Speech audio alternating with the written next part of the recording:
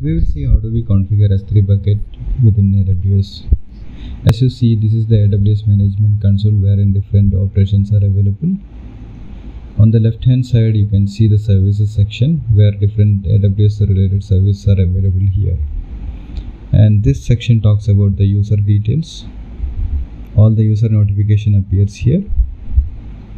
And the region related information can be found here. When we are accessing different services, we have to ensure which region we are getting connected to. Now let me take you to the S3 related information. Under storage, we can see the S3.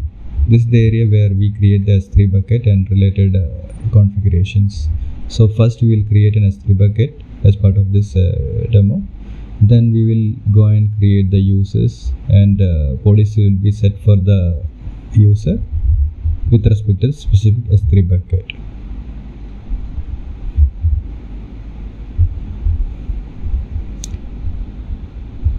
All the available S3 buckets are listed here. Let me go and create a new bucket.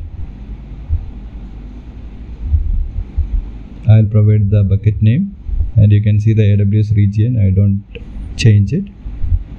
Click on create bucket.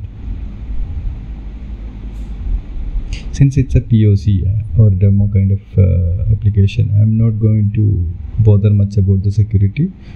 So I'll be doing a default setting for majority of the things here. You can see that the bucket has been created now. Next, let me go into the services. I have to set up the user related information now.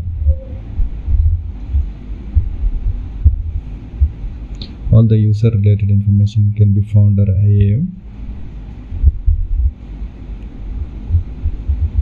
On the left hand side, I'll click on policies, create a policy.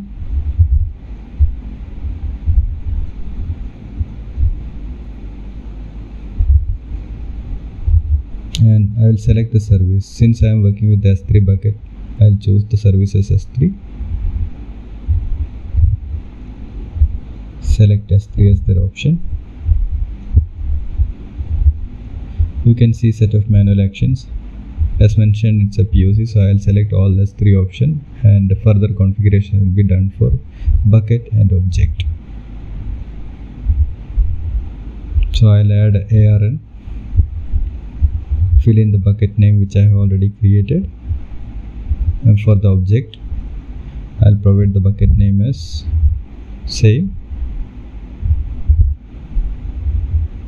Tag section I will leave as it is. I'll name the policy.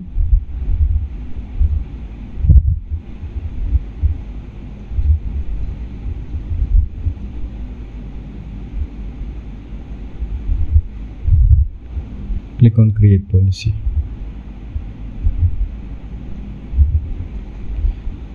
Now you can see that the policy has been created here. Click on users. We'll create a user now. Click on add user.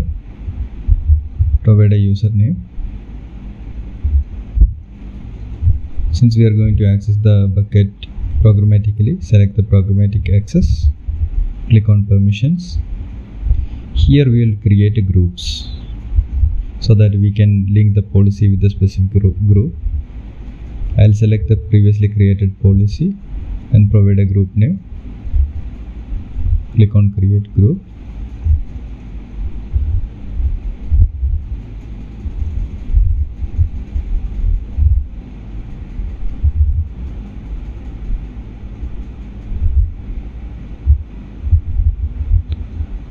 Click on next. Tags, we will not be changing anything.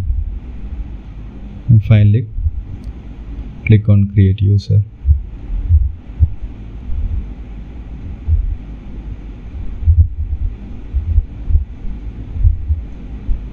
You can see the user is available now. Click on showing the secret key. You can even download and keep the file for the later use. Now you have created a user in S3, and you will be able to access the S3 details programmatically.